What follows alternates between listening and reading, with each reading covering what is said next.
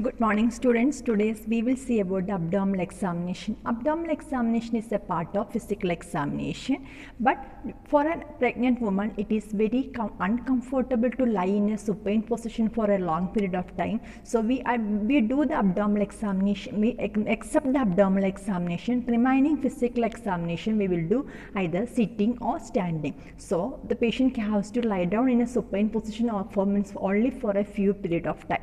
So the main purpose of the abdominal examination is to observe the signs of pregnancy, assess the fetal size and growth, auscultate fetal heart rate, locate fetal parts, detect any deviation from the normal. As for any procedure, we have to prepare the patient, we have to explain the patient, provide privacy, and more important thing, we have to ask the patient to empty the bladder, because a full bladder sometimes give a false result, and also it may cause discomfort for the patient when we are pressing on the abdomen. So for a physical examination, abdominal examination have 4 steps. First is inspection, second is palpation and auscultation. Inspection, palpation, auscultation. So here the inspection we have to, the first is the size of the uterus, whether the size is appropriate for the gestational age, if it is large for gestational age, if it is small for gestational age. Size usually it is in a contour, sometimes it is round in shape, ovoid in shape. Then the size, shape, then the skin. If there is any skin changes, that is like linea nigra, stria gravidarum are the common changes. And also we have to look for any previous surgery scar, the patient has undergone any cesarean section or patient has any abdominal surgery. Then we have to look for the umbilicus, whether it is dimpled or flat umbilicus. Then we have to see for any fetal movements. If the fetal movements we can see at that time, we can write the fetal movements are seen. If it is not seen, so don't write fetal movements are absent. We have to ask the mother that whether she can feel the fetal movement. If she can feel the fetal movement, we can always write the fetal movements are appreciated by the mother. And also we have to check for any bladder fullness.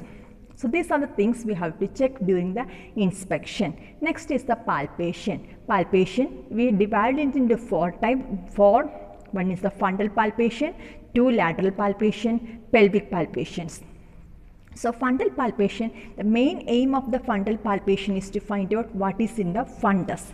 Normally the skin, the breech of the patient, the fetus will be on the fundus. And also before we touch the patient, make sure our hands are warm. If it is cold, sometimes it may cause the Braxton Hicks contraction and we may not be able to feel the fetal parts. So means after hand washing, rub the hand with each other to feel, make it warm. Then the fundal palpation has to be done with both the hands to find out what is in the fundus. And also make sure don't use the tips of your fingers, use the finger pads.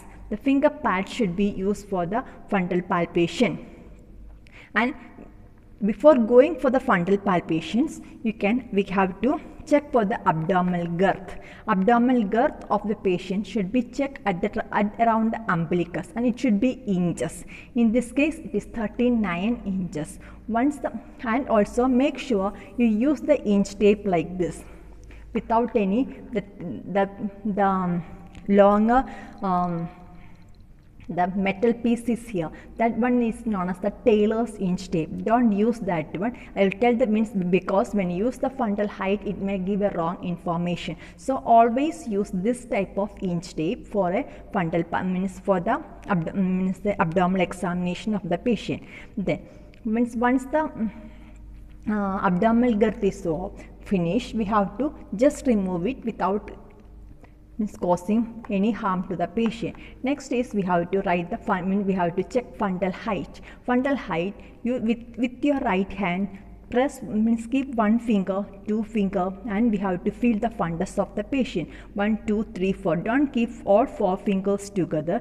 First 1, if it accommodate 1, then 2, then 3, then 4. So 4 fingers we have to keep. We have to locate the fundus. Once we locate the fundus, keep the ulnar side of your left hand on the patient, and then check the take the inch tape. it should be in centimeters, and this inch tape should be on this side, and we have we have to locate the symphysis pubis. We have to start the 1 centimeter from the symphysis pubis. Don't use this way, because when we are counting the fundal height like this, sometimes 1 and 2 centimeter will be outside the fundus, so it should not be happen. So take the inch tape like this and keep it between the ring finger and little finger and do it like this. So locate the symphysis pubis. So here we will get the symphyso-fundal height, that is 20 in centimeters we have to write. Then take the inch tape from here, and keep one more thing in your mind. Once you start the palpation till you finish the palpation, don't take your hands off the patient's abdomen. So your left hand is still here. We have taken the symphyso-fundal height. Next, we have one more method of measuring the fundal height by the finger method. At umbilicus, it is considered that the gestational age is 24 at umbilicus. Then we have to count how many fingers we can accommodate between the umbilicus and the little finger. So we have to keep our hands like this. You may ask why we can't keep it like this, because if you keep like this, then you can turn like that. 1, 2, 3, 4, 5. So if you first you keep like this, and it will be very difficult to change our fingers. So first keep like this. So here it is 24 weeks, 24 plus 4, 28, then 1, 2, 3 fingers. So 28 plus 3 is 31. So this patient is approximately 31 weeks of gestational age. You may ask if there is much time. If suppose if it is here, we can feel the fundal height, then how? So here this is the fundal height, 24, 28. Then you may ask how we will fill these places. So keep it like this. Keep your thumb up like this. Then 1, 2, 3. This you can have to practice while keeping in your hands. You can practice it. So this is how we check the fundal height. Fundal height by 2 method. First one is by inch tape method, and second one is by finger method. Once we finish the fundal height, our left hand is still here. We will just change this one into the fundal palpation. Use both the hands finger pads, not the fingertips. With the finger pads, palpate the fundus and see what it is. If it is a soft mass, it is the breech. If it is a hard round mass, it is the cephalic presentation. Now it is the head presenting, so buttocks will be in the lower part. So you have to feel what it is. So we have to palpate the fundus with both the hands. Once the palpation of the fundus finish, we have to keep one hand, left hand be here, with the right hand with the side. In round motion, you have to palpate what is in the left side of the patient's abdomen. You have to palpate like this. And keep in mind that if you come down like this till here, then again don't back and go and do the palpation. So feel carefully and palpate it. Palpate until your hand reaches the flank of the patient. So if you finish here, keep your hand over there, then feel with the other hand. You have to see the same thing we have to do. So if you get a continuous mass, a continuous resistance, that is the spine of the fetus. If you get some small pieces with a space in between, some knob-like structures with a place in between, that is the limbs of the patient, fetus. So see what it is in the right side, what is in the right side, what is in the left side. If the spine is in the right side, the fetal limbs will be on the left side. So once you finish fundal palpation and the lateral palpation, both this we have done facing the patient. Patient head is here, so we are facing the patient head. We are done both the palpation. So once we finish, next is the pelvic palpation. So for the pelvic palpation, don't take your hands, keep the hand like this, then change it like this. So now we are facing the feet of the patient. With the feet of the patient, with the pelvic bone, we have to feel the what is here. So if it come like this, if you can feel a hard mass, it is the head, that is the cephalic presentations, and see whether the head has, sometimes the head may be enter inside the pelvis, the engagement might have been taken place. In that case our fingers will not meet together, the fingers will come here and it will be a blended, so no more we can move. Sometimes it will be not engaged, head is high above the pelvis, so we can move, our hand means both the hands will meet together. The both the hands are meet together, it is known as the converging of the fingers.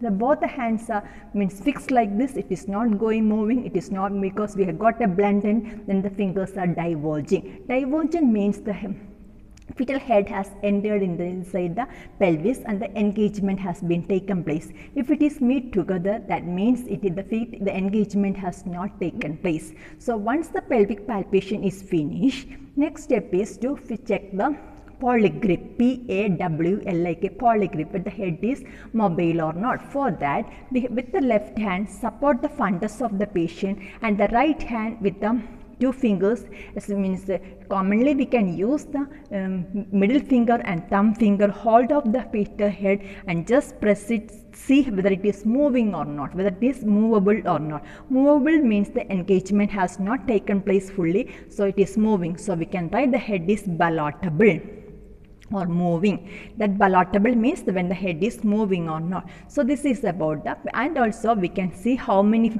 means if the head is feeling, we can see how many fingers can accommodate between the pelvis and the fetal head. If it is one finger, we will write 1/5. If we can fit 5 fingers, we can write 5/5. Then 4 fingers 4/5, 3 fingers 3/5. And no fingers can keep between because it is 0/5, that means head has fully gone inside the pelvis, engagement has taken place. So 0/5, 1/5 and 2/5, that means 2 fingers we can keep it there. In those cases engagement has taken place. But 3 fingers, 4 fingers we can keep, then we can say the engagement has not taken place. This is about the abdominal palpations. So once we finish the frontal palpation, lateral palpation, pelvic palpation, next step is the auscultation. They have to auscultate the fetal heart rate. So if we are using a metal pinetoscope, means fetoscope, means make sure we warm it, because metal sometimes it will be in the AC room, the fan, it will be very cold. If we keep a cold fetoscope over a patient's abdomen, it may cause Braxton Hicks contractions. So try to use a warm fetoscope. So if it is, make it warm, and which side you got the fetal spine, because the heart rate can be seen, means heard from the fetal back only we can see. So if we hear on the left side, we can hear. And also the engagement has taken place. If the engagement has taken place, in those cases it will be just below, it will be below the umbilicus, we may get the FHS. If the engagement is not take place, it may be somewhere at the level of umbilicus or just below.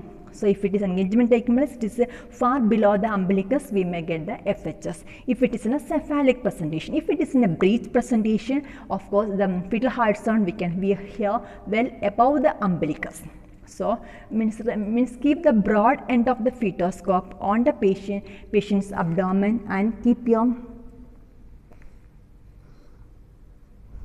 and we can, means like this we can hear the FHS. This FHS will be of a double sound, so it will be around 110 to 160 we consider as a normal. So these are the three steps of abdominal examination: inspection, palpation and auscultation. So findings. The findings comes in the lie. Means first one is the lie.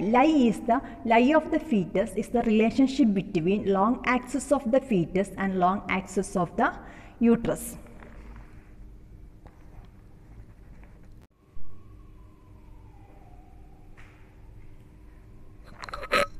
So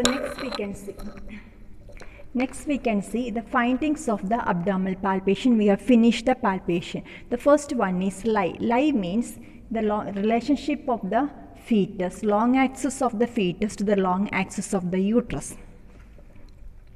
This is the long axis of the fetus, and this is the long axis of the uterus. So if the fetus is lie like this, we called it as a longitudinal lie. Lie is the relationship between long axis of the fetus and long axis of the uterus. So if the fetus lie like this, we call it as the lie is longitudinal. If it is lie like this, so this is the long axis and this is the long axis, so it is the transverse lie. If it is lie like this, we call it as a transverse lie. Now it is a oblique lie. If it is like, we call it as a oblique. It can be either left oblique or it can be a right oblique. So if the fetus is lie like this, normally the lie will be longitudinal. Either in the cephalic presentation or in the breech presentation, the lie will be longitudinal. And second is attitude. Attitude is the relationship of the fetal head and its limbs to the trunk. Usually the fetus will be a flex position, so the attitude will be the flexion. So once only when the attitude is flexion, the smallest diameter will be in the presenting diameter. So it is a deflex head. It will be it may end up in a difficult delivery, or sometimes the normal delivery may not be able to possible. So attitude is the relationship between fetal head and trunk, in the limbs to the trunk. Then the third one is denominator. Denominator means the name to give a name. That means denominator is to give a name, which is used when referring the fetal position. Fetal position means when we refer with the fetal position. So in a vertex position, when the head is down, we call it as a occiput is the denominator. When the breech presentation, we call the sacrum is the denominator. And the face presentation, if it is the face is the presenting, this is the face and the face is presenting mendum.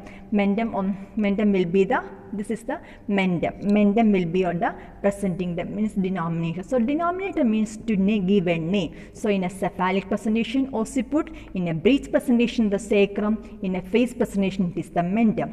Next is position. Position is the relationship between denominator to the 6 points on the pelvic brim. We have seen in the pelvic brim, we have seen the pelvic brim, there are sacral promontory, 2 iliopectineal means 2 sacroiliac joint, 2 iliopectineal eminence and symphysis pubis. So the relationship of the denominator to this one is called to the 6 points on the maternal pelvis is known as the position. If the occiput is point towards the left iliopectineal eminence, we call it as a LOA, left occipital anterior. If the occiput is point towards the right iliopectineal eminence, we call it as ROA, or right occipital anterior. So, but in the same way, if this is a sacrum, it is left sacro anterior, left means right sacro anterior, left sacro posterior, right sacro and means posterior. So these are the, position is the relationship between the denominator and the 6 point on the pelvis. So these are the findings of findings of an abdominal examination: lie, presentation, position, then the denominator, then fetal heart sound. These are the findings of the abdominal examination. So I hope you understood.